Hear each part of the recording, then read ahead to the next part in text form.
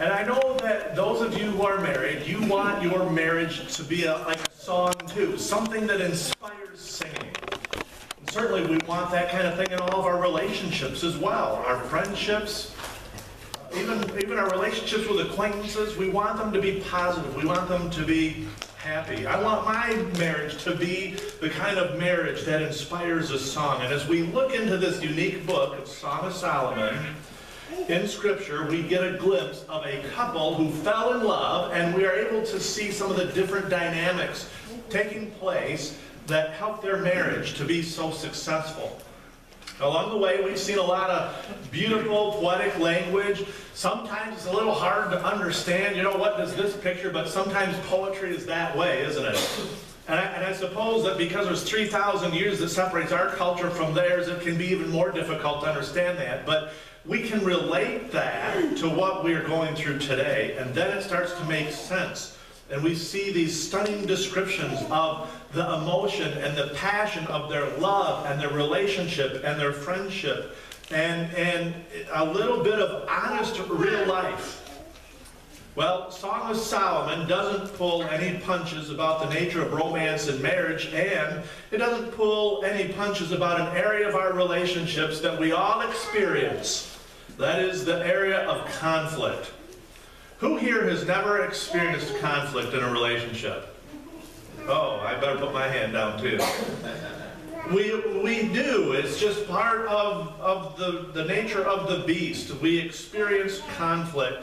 Now, it doesn't always seem very biblical, but sure enough, we find conflict even in Song of Solomon.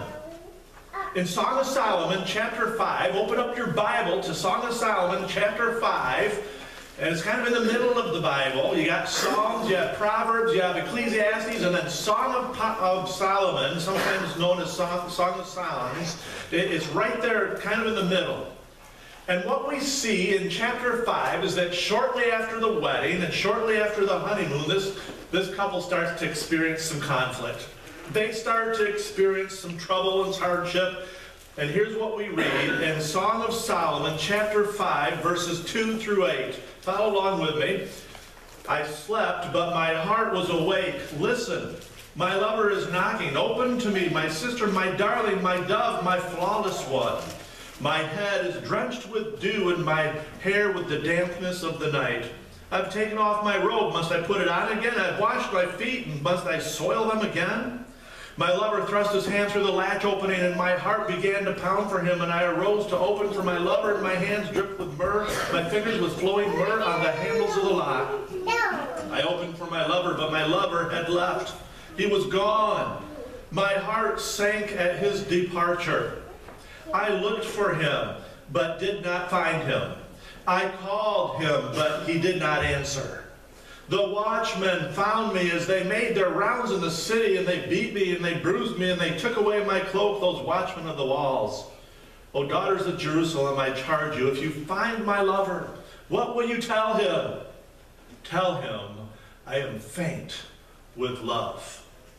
This is a very interesting passage of Scripture here, because it's not maybe immediately apparent, but there is conflict going on here. They are arguing, they're not getting along. And I'm not entirely sure what produced this conflict or this struggle in their relationship. He was knocking at the door, she was late in opening it, and when she did, he was gone already. He was out of there, and she couldn't find him. Now again, I don't know what caused this. Scholars aren't 100% sure. But she was obviously distressed about it. So without trying to read too much into the text, let me just say a few words about conflict in marriage, or really in any relationships. It's often over something silly, isn't it? It's often over something silly. We don't know what happened in these verses to make him leave and to make her so worried, but the fact of the matter is it doesn't seem like it's a whole lot. It doesn't seem like much. And it rarely does. I came across a Frank and Ernest comic. You ever see the Frank and Ernest comic in the newspaper? They depicted Frank and Ernest as two angels, and they're up in heaven, and they're standing next to one another, and they're each looking at a suggestion box that's sitting on a cloud. And Frank says, if everybody's so happy up here, why the suggestion box? And Ernest says, because some people aren't really happy unless they can complain. And you know, there's more truth than that than we'd like to believe, isn't there? Sometimes we argue over the silliest stuff. Sometimes we argue over the smallest things. But here's something else that's also true about conflict in marriage. It hurts more. You know, the closer your relationship, the more it hurts. Sometimes it's those little things that are said or done, or those little things that aren't said or done in marriage that hurt more than you might expect, because this is your best friend, right? This is your closest confidant. And I think sometimes we just kind of expect the other person to be able to read our mind, or we're supposed to read their mind, and that always inevitably leads to trouble. Even little things seem to hurt because you love the person so much. But here's another observation about conflict in marriage. Sometimes we overreact. Maybe I need to rephrase that. Maybe it's all the time we overreact. I don't know if that's true for you or not, but for a lot of people it is, right? Sometimes we overreact. And in marital conflict, overreaction, it just leads to so many more problems. Maybe it's because we feel like we're safe in a committed marriage, and so we just kind of let unfiltered anger and sarcasm take over. Or maybe it's because we know the other person so well, we have all kinds of ammunition to shoot at them, right? And so we overreact. The only problem with that is you can't take it back. When we overreact, we can't take it back. Sure, things can heal over, right? But it's like pulling a nail out of a piece of wood. There's still going to be a scar there. And sometimes that's how it is in our hearts and in our lives. Sometimes we overreact to our spouse because we tend to be attracted to that which is opposite of what we are. And in the beginning, that seems great, but later on, sometimes not so much. You probably heard people say before, opposites attract, right? I believe that that is true. In fact, how many marriages do you know where one person is unorganized and messy and the other person is much more structured and organized? Or maybe one person's a night owl and the other person's an early bird, right? Or maybe one person is loud and outgoing and the other person's more quiet and reserved. And we see that in our relationships over and over again. We're very different. And when two very different people get married, it is only a matter of time before conflicts start to arise. And I think what we need to do is try to look at things a little bit differently, from a different perspective. Different isn't always bad. I remember one wife commenting how she was so mad at her husband because instead of sweeping the kitchen floor with a broom, he went around with the vacuum and sucked everything up. Well, that's just a little bit of a difference of opinion, right? Different isn't necessarily bad, it's just different. And so, what if we were able to see things from a different perspective? What if you were able to look at it as God gave you the spouse that you have, who is so much more different from you, not because he wants to make you unhappy, but because he wants you to be holy. He wants you to be mature. He wants you to be complete. That's why God gave you a spouse who's so different from you. Paul writes in Ephesians that we need to be humble and gentle with one another, making room for one another's differences because of our love. And he goes on to say in Ephesians that when we don't deal with conflict in a healthy way, it gives the devil a foothold. And sometimes that's all the devil needs is a foothold, right? To just wreak havoc in our life and in our relationships and our marriage. Here's what I think we get from Song of Solomon, chapter 5. Every marriage has conflict. Even this one that we read about in Song of Solomon, chapter 5. It's just the reality when you have two people who are human beings and they're living with each other over much time. There will inevitably be conflict. Fighting in marriage doesn't mean that you're failing. It doesn't mean that your marriage is doomed or that it's falling apart. It just means you're in a marriage. But there are a couple of key differences between good fighting and bad fighting. Good arguing and bad arguing. See, every marriage is going to have conflict. There's no doubt about that. So I don't don't want to ever say to you that you should never, ever fight. What I do want to talk about with you, though, this morning is how to fight, how to argue, how to communicate. See, we would say, I'm sure if I asked you, what is the most important key to making a marriage good? Probably 90% of you would say, good communication. But so often we don't communicate in ways that are good. And that's really what we're talking about today. See, conflict can kill your marriage, or it can strengthen your marriage. And the difference often hinges on how you handle the conflict that inevitably arises, and it always will. There will be conflict in your marriage. It's not a matter of if there's ever conflict. It's a matter of when there's conflict, will you handle it appropriately? Now, I know that whenever we do a marriage series at the church or in our life groups, through the years, people will sometimes say, and I've heard this in various forms, they'll say, I don't like it when you do these series, because it just seems like every time we do that, I end up having more problems in my marriage afterwards.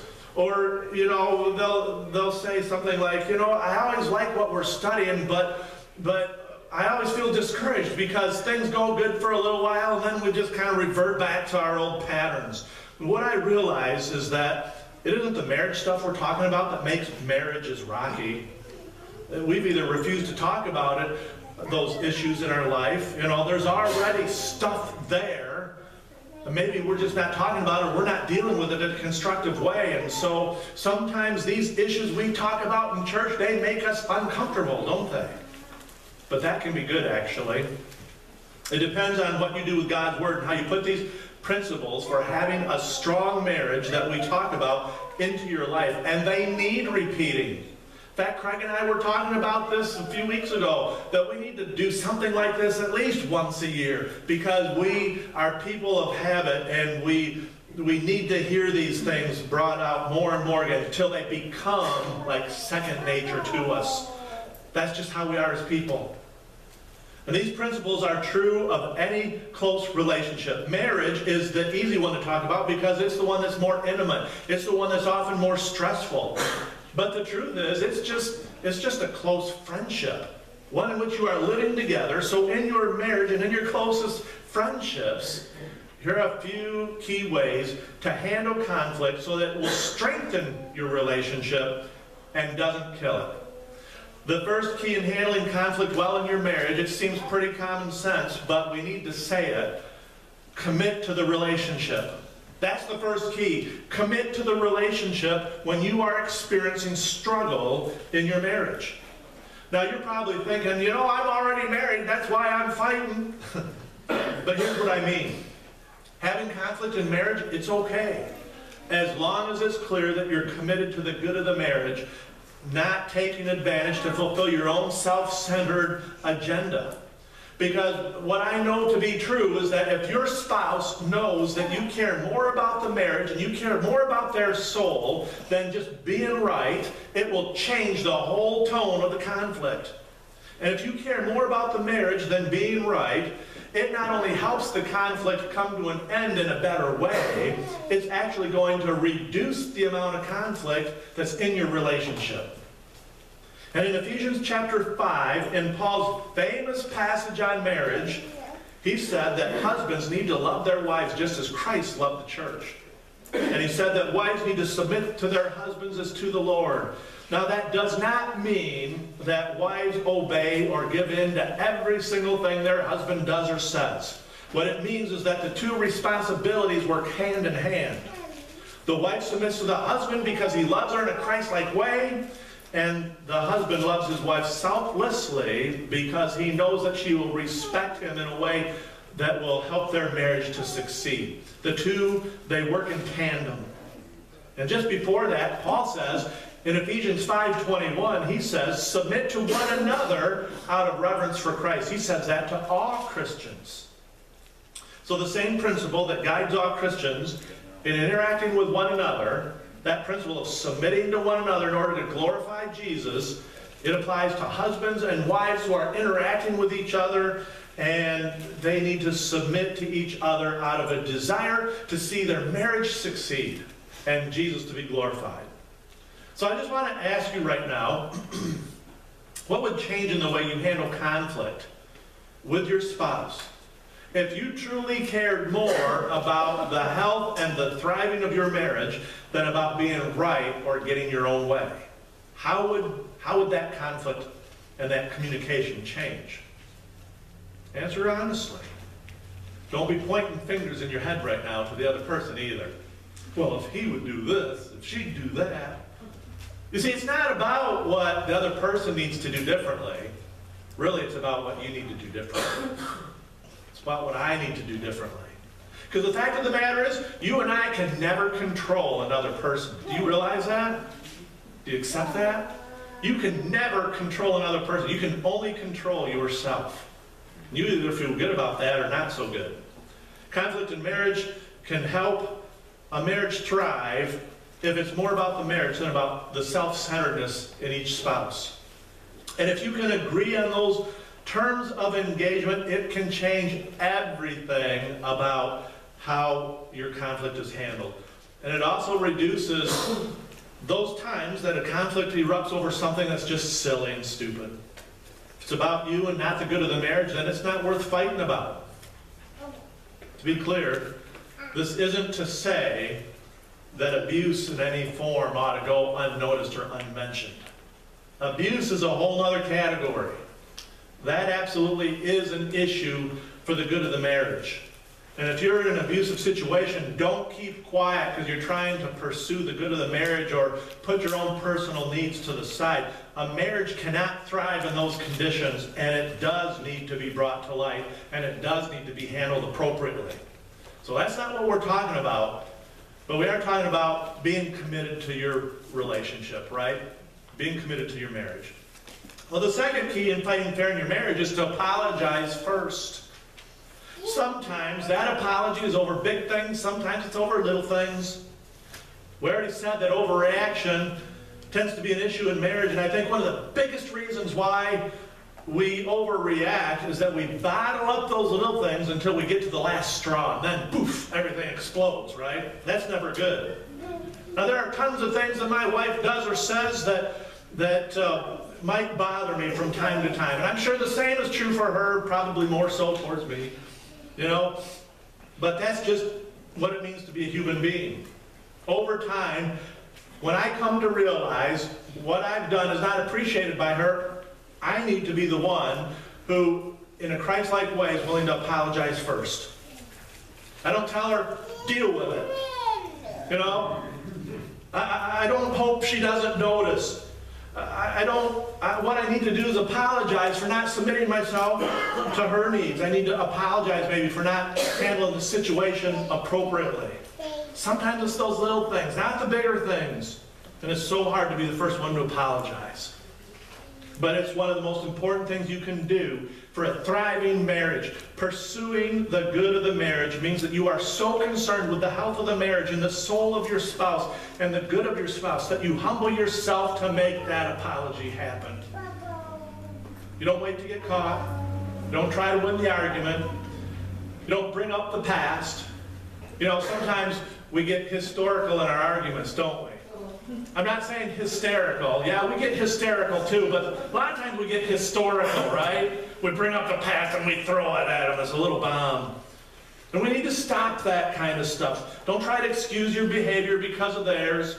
Don't give them the silent treatment. Talk it out.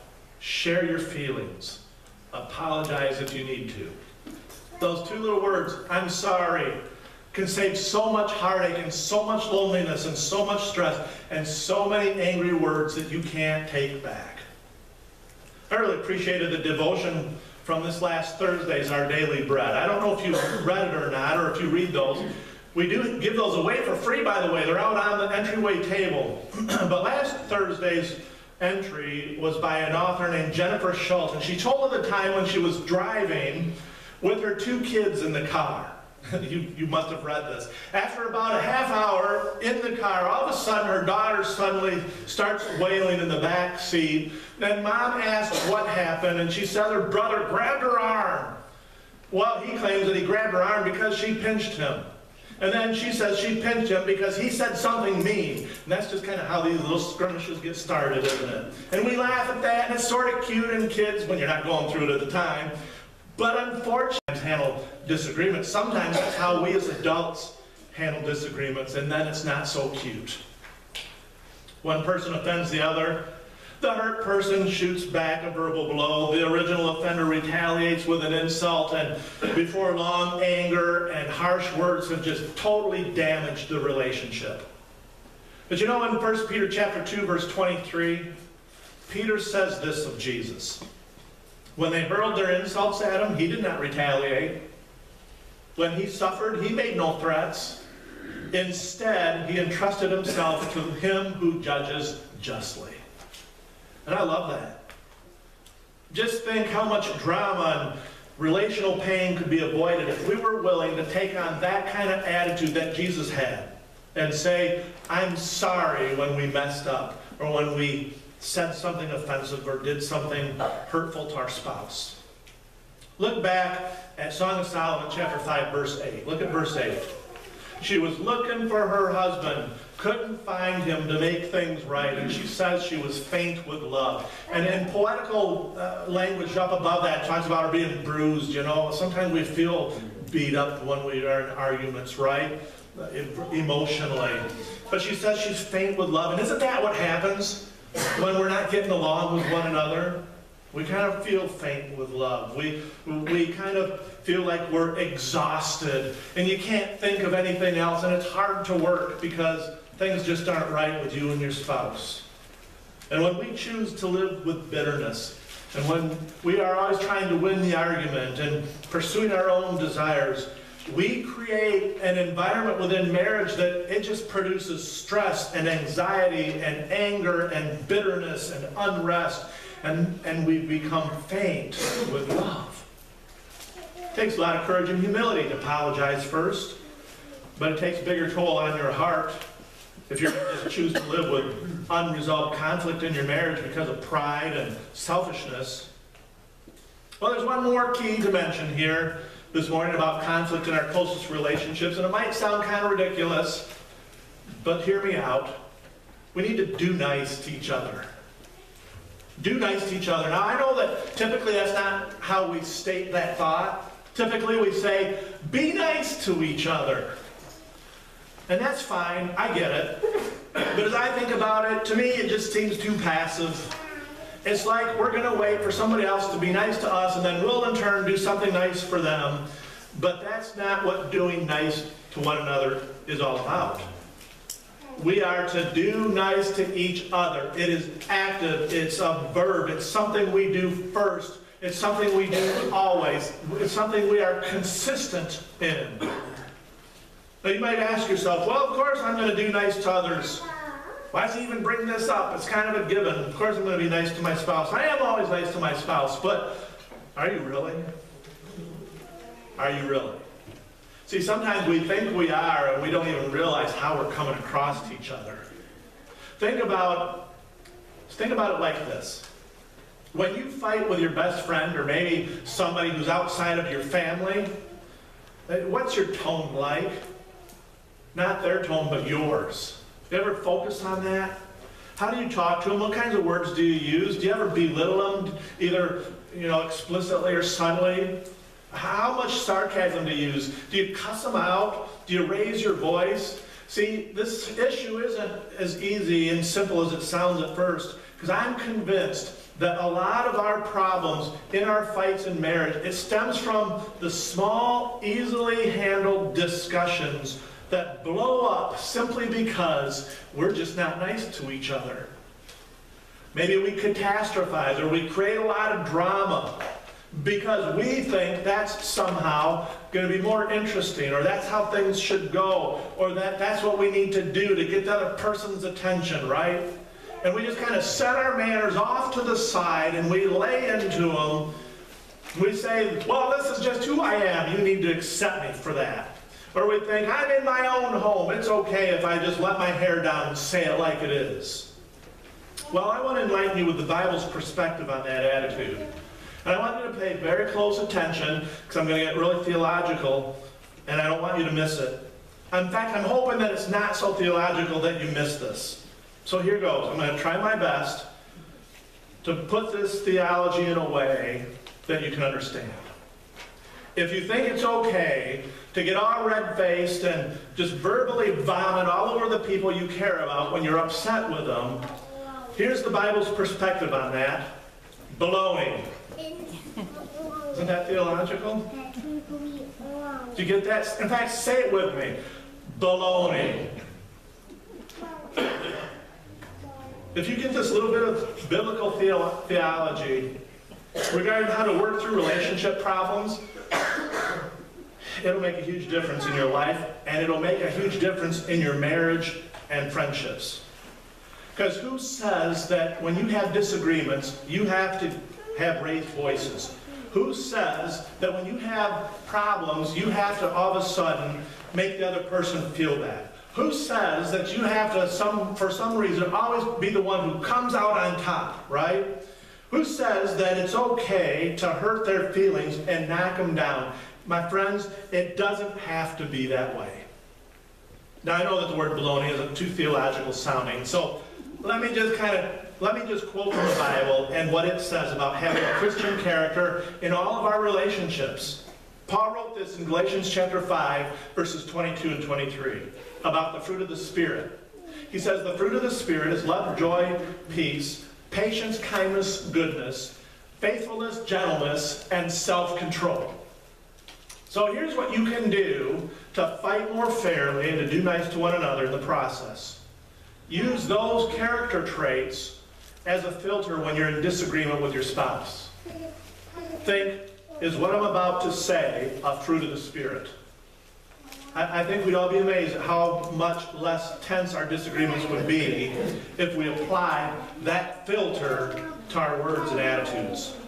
So if you can agree to pursue the good of the relationship, because you're committed to it, and not to your own selfish desires, if you can humble yourself and be the first one to apologize, and if you can do nice to each other, truly be nice and kind and gentle and self-controlled when you speak and act, the conflict in your closest relationships, it will change drastically. And here's why that matters so much. Because what we're talking about this morning, it isn't so much about self-help. It's not about, here's 3 steps to a happier life. This isn't about personal fulfillment. In fact, which of these 3 keys to fighting fair sounds like personal fulfillment? Which of these 3 keys sounds happy? The truth is, they aren't. But my friends, it doesn't matter. Because marriage isn't about you. It's not even about happiness. It's not about self-fulfillment. It's about learning to sacrifice and learning to be selfless, learning to give up your desires, learning to serve someone else, learning to be humble, learning to truly love with your actions, not just your words. That's why the passage we mentioned earlier from Ephesians 5 is so key when it comes to marriage. It's not about making you happy. It's about reflecting the kind of love that Jesus has for us. It's about giving yourself up for the good of someone else. It's about letting the Holy Spirit change you so that you speak words that are kind instead of words that are angry and cutting. It's about being winsome, not whiny. And when we do those things, we let Jesus be reflected more and more in us. When we learn sacrifice and humility and kindness in the way we interact with each other, we learn to be like Jesus. And when we act like Jesus in our marriages, people begin to notice that it sounds a whole lot less like yelling and a whole lot more like a beautiful song. Let's pray. Heavenly Father, we do give you praise and thanksgiving for your word and for the principles that it establishes about relationships that can be successful and healthy and happy. And we know that our relationships that we have in life, they are one of the most joyful things that bring fulfillment. But we understand, Lord, that it's about more than just that. It's about being in relationship to you, and it's about being the life of Christ to other people. And it needs to begin in our homes, with our spouses, with our children, with our family, and go out from there. And that's not always easy, Lord. So help us to be humble. Help us to love you first. Knowing that we are doing what's right, that we will be happy in the Lord. In Jesus' name we pray. Amen.